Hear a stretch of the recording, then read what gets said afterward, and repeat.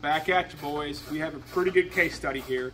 It's a 2019 Chevrolet Silverado, four-wheel drive. It's not a Z71, and it has just under 40,000 miles. This customer has been battling a problem here. It's been to the dealership 3 times. The concern is you're just driving down the road and the car just stops by itself and it won't move.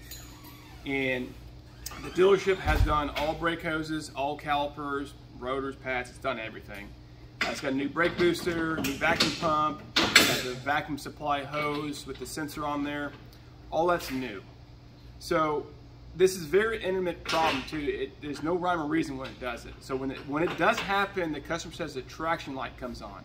So we did get it act up. The traction light came on. We also noticed that the hill assist light also came on.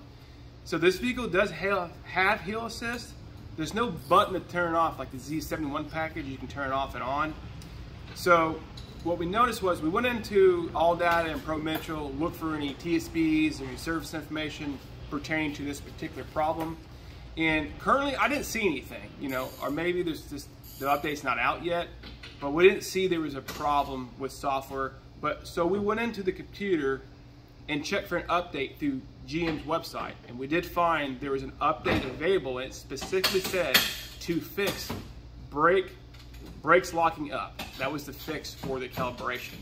So we calibrated the module to the newest software through GM, drove the vehicle extensively. The problem never returned, and I won't post this video till at least 2 weeks go by to make sure the problem is resolved. If the problem is resolved, this is the fix. So if you're out there and you're going through the same problem where the brakes just applied, hill assist comes on, traction light comes on, you know what to do. We'll check the software and electronic brake control module, make sure it's up to date, because there is a specific flash to fix this problem.